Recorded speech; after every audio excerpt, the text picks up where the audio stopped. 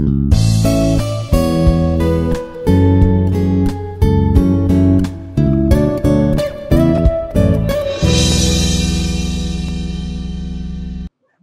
and welcome. This is Dr.BDY Sunil, Associate Professor, Mechanical Engineering Department, Institute of Aeronautical Engineering, Hyderabad.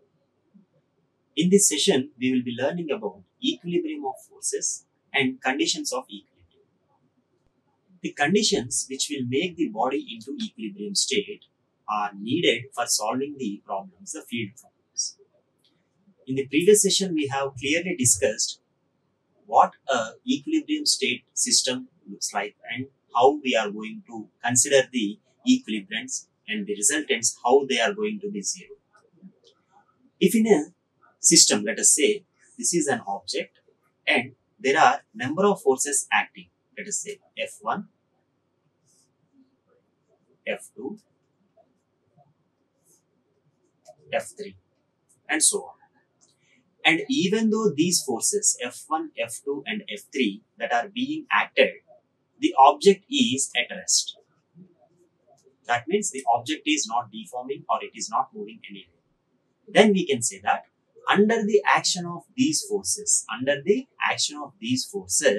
the object is in equilibrium state.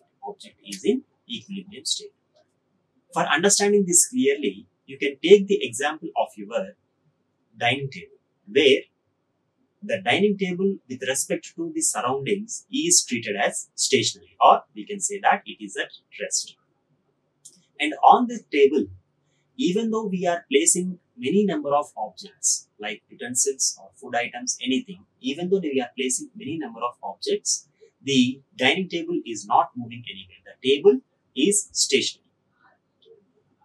Even though we are placing 5 to 6 objects on the table, where the forces of weight, the weight which are acting as the forces on the table are acting, the object is not moving anywhere. So there will be limitations where the capability of the table represents the forces. Even though number of forces are placed onto that table, the table is not moving anywhere. So we can say that the table is in equilibrium. Similar case, when the number of forces are acting on the object is not moving anywhere. So we can treat it as the equilibrium state object, or the object is said to be in equilibrium state under the action of forces. So for solvation purpose, for the number of problems, the application oriented problems, for solving the equilibrium state problems, we do need the resultant as zero. Why? Because we have already discussed that the resultant in an equilibrium state system is zero. All the forces that are being acting in the system will be equated to each other, or we can say they are equivalent to each other. They will make all the forces, they will make themselves as equivalent. So all the forces when summed up, the resultant will be zero. So for understanding this, or for solving this type of equilibrium system problems, we do need 3 conditions. We will be seeing the 3 conditions, where the 3 conditions are given like this. The algebraic sum of horizontal components of the forces must be 0. This can be understood by the composition or resolution of the forces which we have made. In the previous session, in the previous topics, we have discussed how to identify the resultant for the system of forces, right? So in that, we have taken the resolution of the forces as the first step, and then we have combined these forces for obtaining the end result. But here in this case, equilibrium case, we have already discussed that the resultant will be 0. So what will happen to the forces that are being acted? Obviously, the sum of all the forces will be equal to 0. Whereas, again, if at all the inclined forces that are being acted in the system, we need to consider only mutually perpendicular forces. So as the first step, we will be considering all the horizontal forces that are being acted in the system. And we will make all these forces the summation to 0.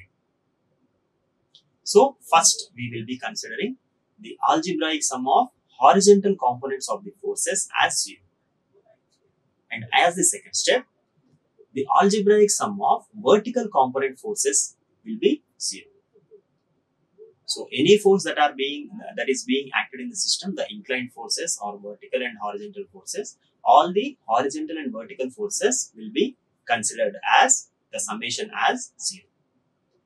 And third and finally, the algebraic sum of moments of all the forces about any point in the plane must be 0. That means if we are considering the moments in the equilibrium system, then also all the moments that are caused by the forces, the summation will be 0. So in this way, we can consider the equations as sigma fx is equal to 0, sigma fy is equal to 0 and sigma m is equal to 0. Where sigma fx is the sum of the all horizontal component forces acting in the system and sigma fy is the sum of all the vertical component forces acting in the system, and sigma m is the moments that are being acting or that are being applied by the forces that are acting in the system. So this is how the conditions of the equilibrium will be considered. These conditions can be clearly understood, and how to apply these conditions in a problem solving will be understood in the case where we will be solving number of problems. So this concludes the session. Thank you. Like, share and subscribe. Hit the bell icon for more updates.